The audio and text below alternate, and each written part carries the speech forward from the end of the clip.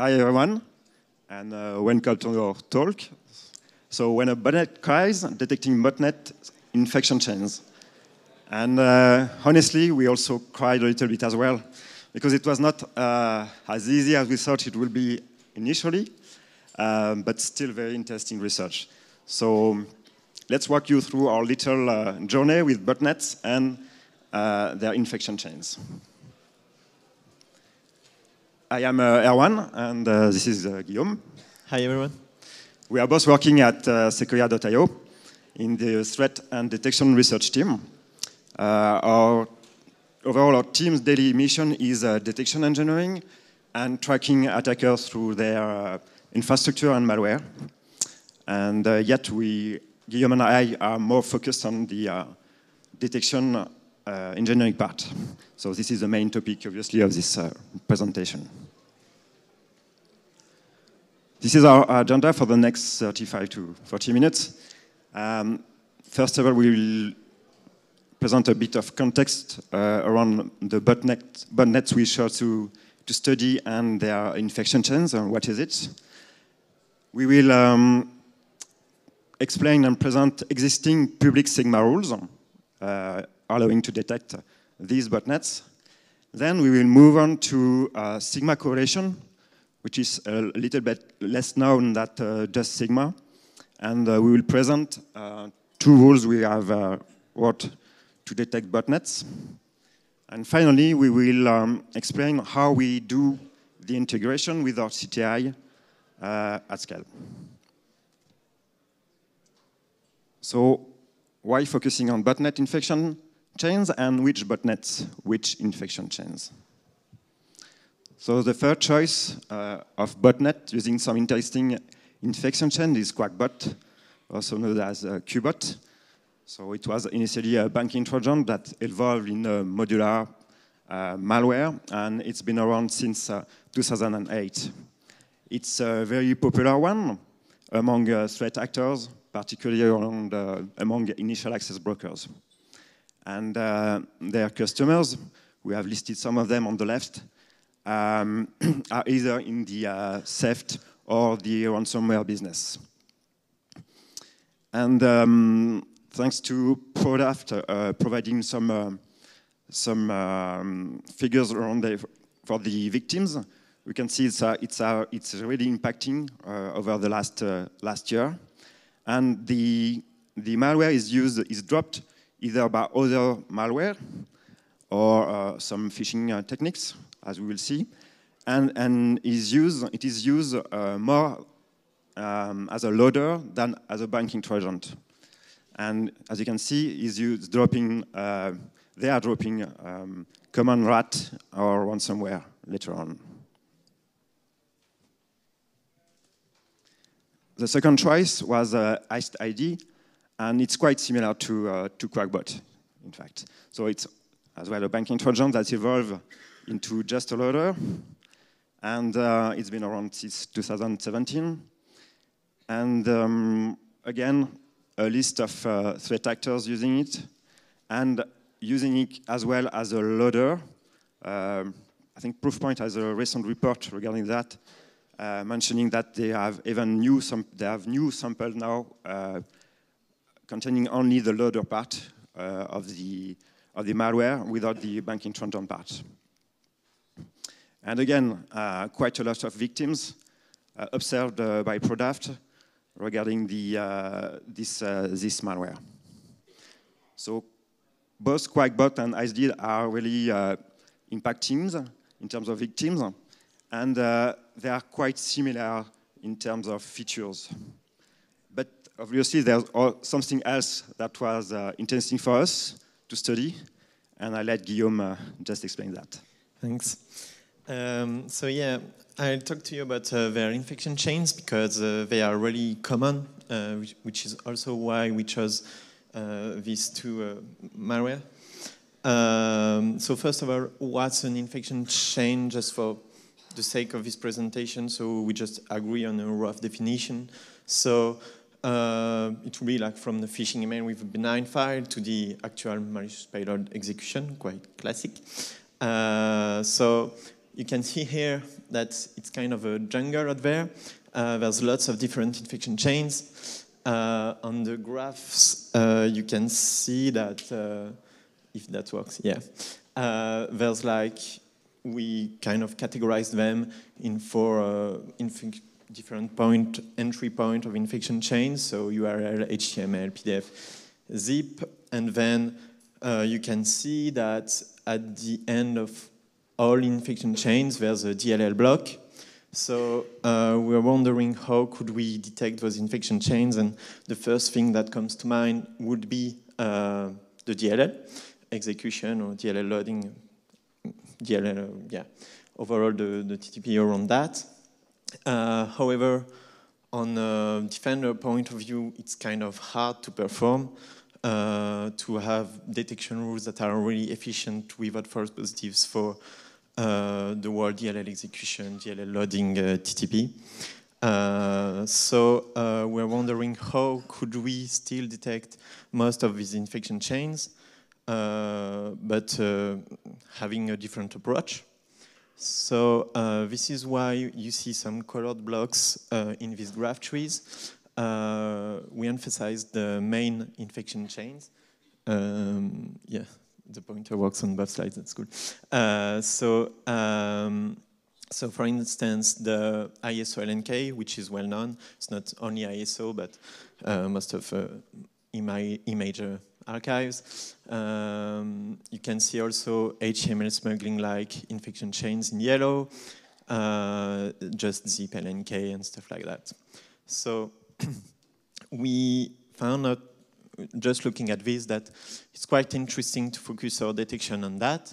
And obviously, this is used by Quackbot and IceTidy, but it's also used by many different actors. So that's kind of a good thing for us defenders.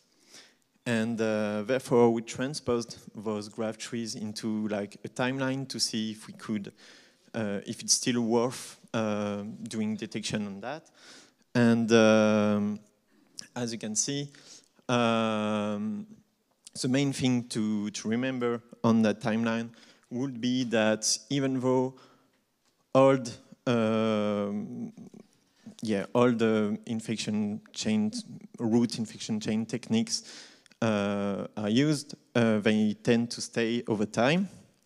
And so, for instance, ISO LNK is still there today, but HTML smuggling is also there for a while now.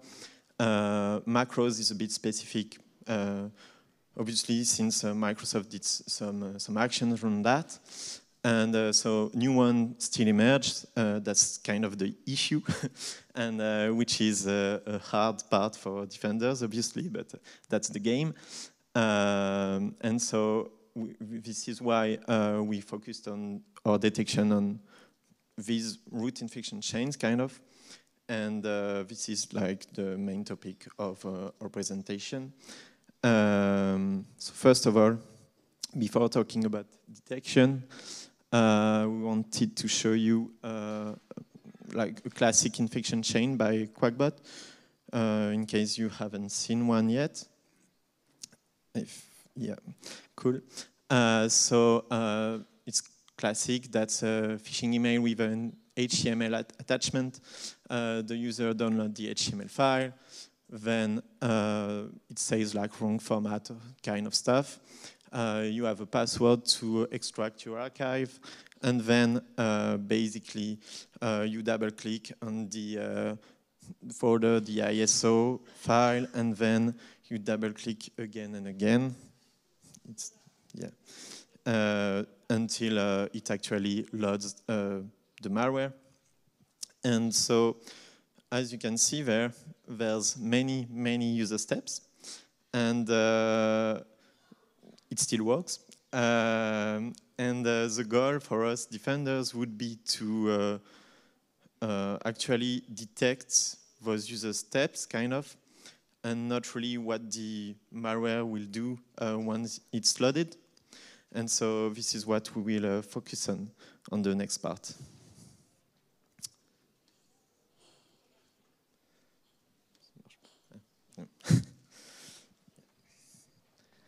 Yeah, so before explaining some rules, a quick explanation around the detection workflow.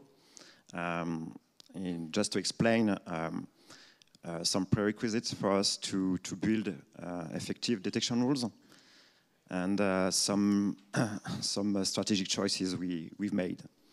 So our context, on work context, is we have various customers sending logs from different sources, and obviously these logs are parsed, and we do some normalization using elastic command schema, and then it will proceed and go to the detection engines, and we will talk today about the Sigma one and the Sigma correlation one.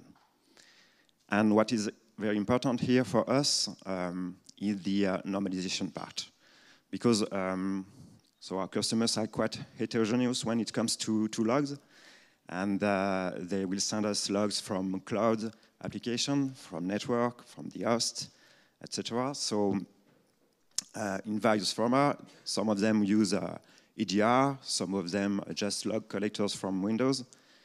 So we want to build the same rule for all of these various formats. And that's where, when you want to use Sigma or other detection language, from a point of view, it's very important to have the normalization for the field name and sometimes for the values as well. And this is a very key point to use effective rule, and to avoid what's very important for detection engineers. It's to reach the right balance between false positives and coverage, obviously. So now let's check the two public Sigma rules, so in their original format, and then we'll talk about our rules. And the first rule we want to present here is kind of an extreme example.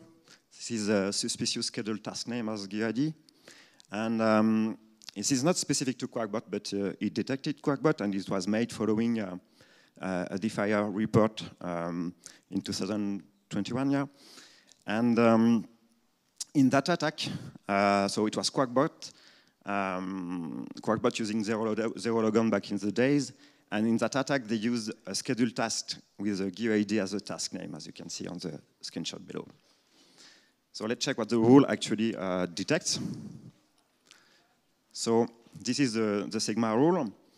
For those who are not familiar, so you have, we're just showing here the detection part, where you have multiple selections, and the condition is you need to reach all these selections.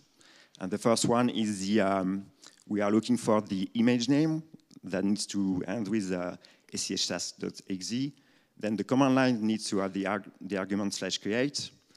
And another argument in the command line is the /tn for the task name, with some variation around quotes, double quotes, and curly brackets, and the same for the end of the last part of the name. And the rule works very well at that period of time, of course, and obviously a few months later or a few weeks later, it is bypassed by another sample. So to sum up a little bit what we just seen, we'll try to see the pros and cons of the rule with some constraints we want to check, and we've put that onto a radar. So on the radar, the smaller is the better here, and the first constraint is the data source, the raw data source. So here you have this, just in the rule is quite simple. It just uses the name of the process and the command line. So it's quite common, easy to have in various logs sources. And same thing for the test, the time of testing. When you want to test the rule before putting it in production, it's very easy to test the scheduled task creation. So very good score here. And the false positive rate as well is very important, obviously, and it's again very low in our telemetry. At least we didn't see any false positive, never. So the rule is very specific. that's obvious because it's based on the specific format of the task name. And this is related to last point because it makes it hard to maintain if you want to keep it effective over time, and you want to cover probably other format like than the GUID name. But at the end, the rule is good, but a bit far from what we were looking for, detecting the root infection chain. So let's study another one, much closer to what we want, and this is the one-knot infection chain. Yeah, so while the previous one was kind of, as Erwan said, silly, like extreme example to make our point, this one will be much more focused on detecting an actual infection chain. As you may be aware, one-knot infection chains have been on a rise since earlier this year, I think, since January probably, something like that. Well, this is kind of a classic infection chain used by Quackbot, I think. Yeah, we forgot to thank ProxyLife before, but his work helped us a lot to build this presentation and to help us in our research. And so a classic infection chain with one-knot will be just the user is receiving a one-knot file as an attachment, then it double-click on the one-knot file, then in that file there's another file that is embedded, you double-click on that file as well, and it loads different commands in the end. So the rule we wanted to show you, which is also a public Sigma rule, is called suspicious Microsoft one-knot child process. So it detects exactly what the title says, suspicious Microsoft one-knot child processes.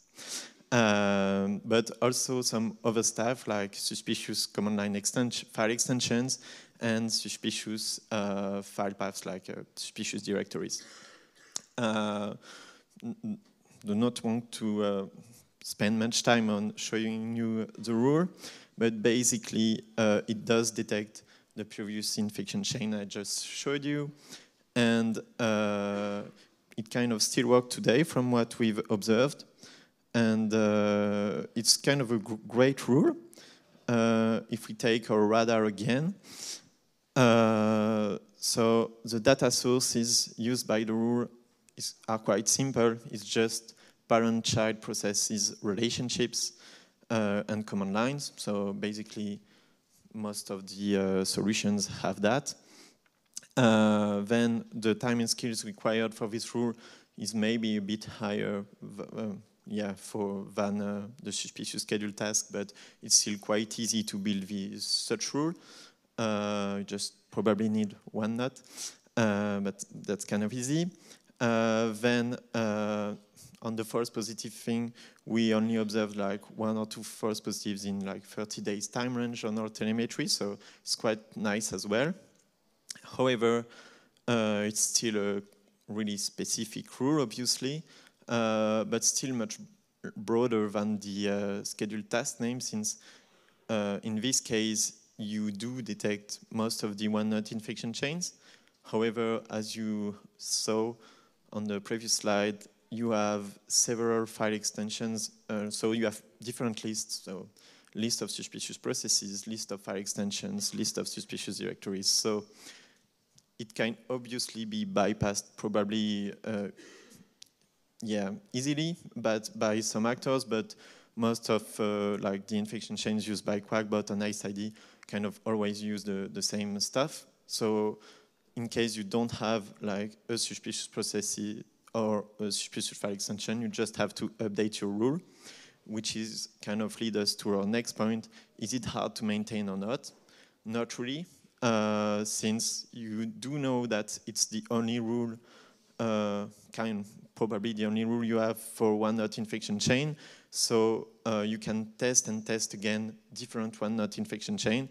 And if it doesn't trigger your rule, you just kind of update it. So we think the rule is quite nice. It's quite efficient and it doesn't require much time to be built. However, it's kind of only possible because of how OneNote works. Since it embeds a file, then it kind of triggers the fact that there's a OneNote parent process followed by a child process that can be suspicious. That's not always the case for the other infection chains, which leads us to our next part, and introducing you to correlation rules. So correlation is probably well known by now. Most of the solutions have correlation-based detection capabilities.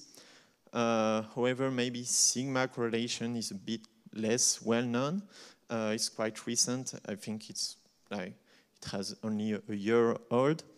And so we wanted to show you just a dumb rule to kind of show you how a correlation sigma rule looks like. At least it's not really, it's always based on our detection engine. So you have elastic common schema fields. However, it's kind of the same thing as the classic sigma rules that you will find publicly. And so in this case, you just have a simple rule that detects a QUser command line starting with QUser, then a second rule that detects a command line starting with dir. And then the correlation part is just correlating temporarily those two classic sigma rules. And if you see those two sigma rules, the first one followed by the second one in 1 minute on the same hostname by the same username, it will just trigger an alert. So just to show you how correlation rule looks like. And then we therefore wanted to show you how we applied correlation to trying to detect infection chains. And so wanted to focus on first on the ISO-LNK infection chain. So in this slide, you can see that there are several parts on the slide. The first part would be that it starts from the bottom to the top. So you have an ISO file that's been created by WinRAR in this case, and then you have a suspicious process, not really suspicious process, but a W script process that's been launched, and then it triggered an alert. If we dig deeper in that W script process, you can see that it's been launched by explorer.exe, and it launches a JavaScript file in the end. So we wanted to show you how such kind of alert can be triggered, and we made a correlation rule for ISO-LNK that can be, we think, useful for everyone. And all the correlation rules we'll present today are publicly available in our GitHub repository. So you maybe have to adapt a few things to your environment, but globally you can use them. And so we didn't want to show you the rule because it's quite hard to explain and to look at. So we made some graphs for that. So what is this correlation rule about? So you have an image file creation first, which is kind of also a list of file extensions that are related to image files. So ISO, VHD, IMG, and stuff like that. And then you have a second rule that spots suspicious child processes coming from explorer.exe. So it's a list of more than 60 processes, which is why it's not all listed here.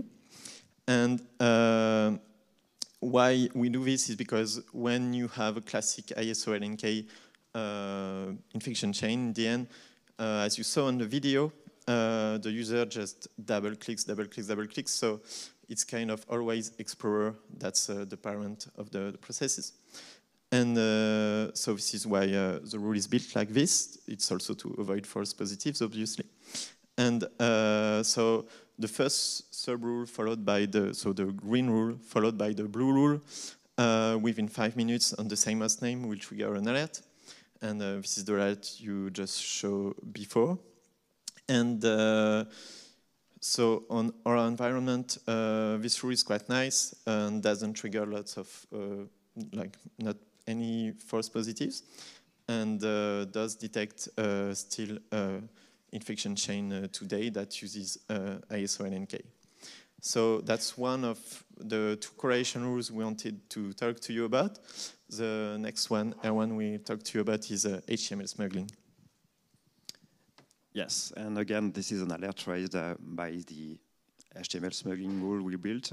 And from the bottom, as you can see, there is an HTML file created by Firefox. And if we go up, we can see that Firefox is then creating a zip file. And then we have command Windows command that launch xcopy.exe, cmd.exe. So this is really the infection chain we've shown you in this video, the HTML smuggling.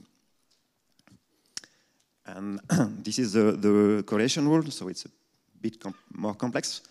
The same principle. So on the schema, we have in the blue, the blue one, the first temporal rule.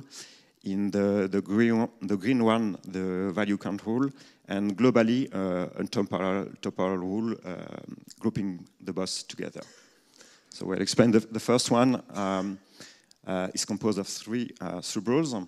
So we want to detect the HTML file creation, followed by browser process opening a local HTML file. So it's quite specific. And then some suspicious file creation. So here it was a zip file, but it could be a bat file. We've seen several different variations around the infection chain used by Quackbot and SDID. And then the second rule in green is the value count rule, where we want to monitor some suspicious processes, or it's more the Windows command processes used by attackers. So we have a large, long list, like Guillaume said before, of more than 60. And we want to do a count of value on that, around the process command line related to these processes. And we want 3 or more than 3 value of that. Within 2 minutes, group by hostname on the same group by hostname by the same username. And this one and the previous one followed by this one on the 2 minute period of time on the same hostname with the same username will raise an alert. And globally, this rule was tested very recently. We experienced it from a couple of months, and it's quite nice. We have a quite low rate of false positives that are really related to specific customer environment, where some classic local software or administrator actions could trigger the rule, but it's remained quite low and quite easy to filter. So let's sum up for both of these two rules. We've summed up here in the same radar again, and as you can see here, for the data source, it's a bit more complex. So we have a lot of fields, different fields, and one specific, which is a bit more rare. It's the file name. It's not always available in every log sources. And the testing as well, and the time on testing in lab is a little bit more complex. And the false positive rate, I've just mentioned it. It's quite low. The rule for us, not so much specific, because we were able to follow and test a new infection chain used by Quackbot and SDID using HTML smuggling, and every time it seems to work. So quite nice. And the maintenance of the rule, this is quite similar to what Guillaume mentioned for the 1.1, because we have a list of processes, a list of file extensions, so it's quite easy to update. So to conclude a little bit on the different rules we've presented, so on the radar again we have put all 3 together. There was the scheduled task rule in in gray, in purple, the one not, and in blue, the correlation ones. And still, as you can see, the one not is really, really good compared to the other, even to the correlation rules. But we know that it will probably not last very long again because Microsoft has made some announcement around the security measure to protect OneNote against this kind of abuse. And the correlation at the end is quite well balanced between in terms of efficiency versus complexity and false positives. So is that enough? In our correlation detection, we didn't talk about the network, for instance, and there was a reason for that, but I will not detail here that. And we wanted also to explain how we integrate these rules, these correlation rules, in our CTI workflow. And Guillaume will do the last part explaining that. Yeah, so we'll conclude by doing this part. So a few words. Lots of you here are probably tracking different threat actors. It's kind of the same for Quackbot, IcedID, and stuff like that. It's kind of easy-ish to follow. You have an example here that is good to follow Quackbot when they are using like default certificates. When we say default certificate, it's kind of just always the same pattern in the certificate, not always the same certificate itself. On the right, you can see that there's different points, 6 points that are useful to make like regexes on Census or a different search engine like that to find Quackbot C2s. And you can see that we have results on that. So we started that rule probably on October 2022, and we still have results today. So that's kind of helpful as well for detection, since we don't rely only on system rules and correlation rules and stuff like that. And it's always great to have a safety net. The second thing I wanted to talk to you about is kind of our pipeline to build our rules, but to also improve them and make sure there's no regression. And so, as you can see, we have different TRR rules that allows us to retrieve different samples. Then they are all pushed to FAME, which is an open source tool by Société Générale. And then it kind of goes into some sandboxes. And the sandboxes allow us to test our rules. And if it triggers a rule, it's cool. If it's not, we are looking into it and why it didn't trigger the rule. Should the rule needs to be updated or stuff like that. And in the end, it's kind of the same for the trackers I just told you about. So if we don't have the C2, is there a new census query or stuff like that to make or not? So it's kind of a virtuous circle, if that's the word in English. To improve our detection process. However, we try to automate it a lot, but for the sandbox part, it's quite hard because, as you can see, sometimes they require a password to extract the zip archive and stuff like that. So it's not always easy to fully automate this process. And this is why Erwan said we cried also to make this research, because it took us lots of time and still takes us lots of time today. And so we wanted to conclude our presentation by a classic pyramid of pain, but kind of applied to this research.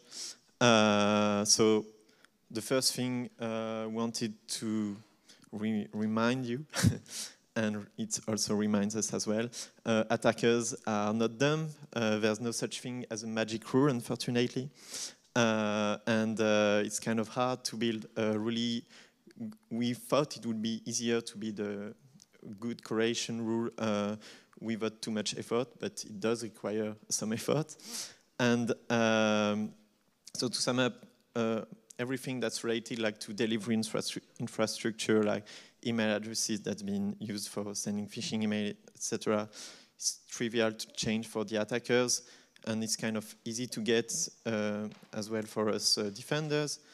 However, the higher we go on the pyramid, the harder it is for us defenders, but the more challenging it is for attackers as well to rebuild all their infection chains. So with the correlation rule we showed you, we think that they are kind of good rules because it's kind of focused on root infection chains instead of just one step of the infection chain. So it kind of detects several different infection chains in the end. But it's not a magic rules, and the best will be, as I said, like detecting the whole DLL execution, DLL loading, TTPs or stuff like that. But it's kind of really hard to do for us defenders without having too much false positives.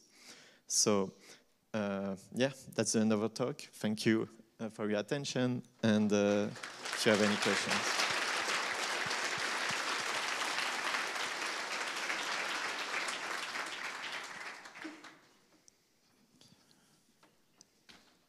Okay, we have some time for questions.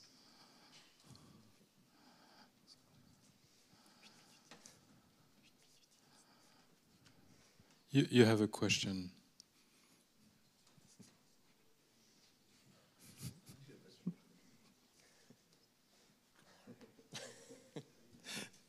Yeah.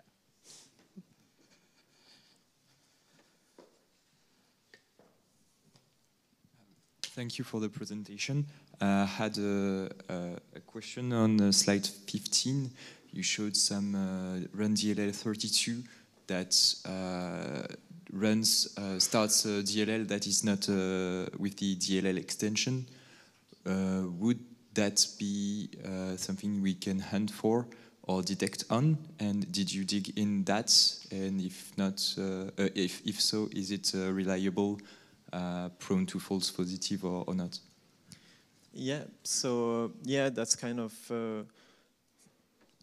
like classic Sigma rules that we can do to perform detection. However, if we go back to our radars, it's kind of really specific as well. If they just don't use run DLL32, if they use like reg SVR32 instead, the rule won't work. So yeah, it's still good rules to hunt, to perform detections, but we think it's not generic enough, but also really good to have. So yeah, not a good answer for that. Thanks.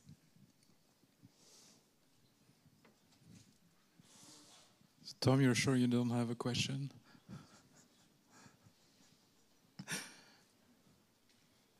Okay.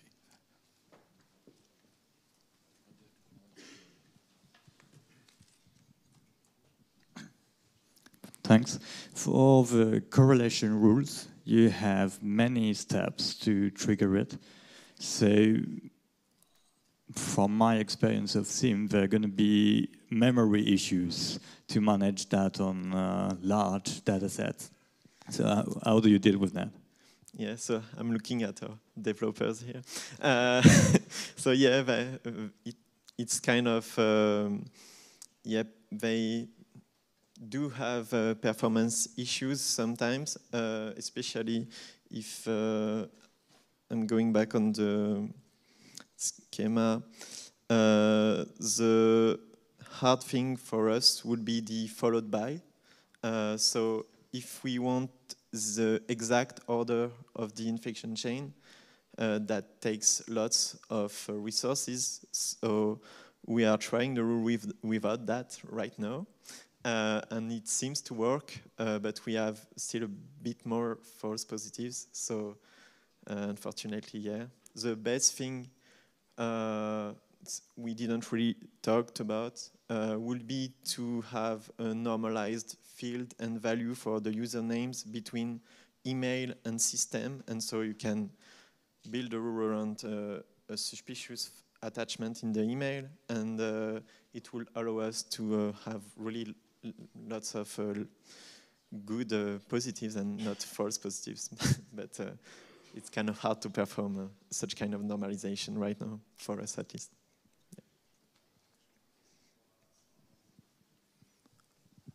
Okay, no more questions. 1, 2, 3. Okay, thank you.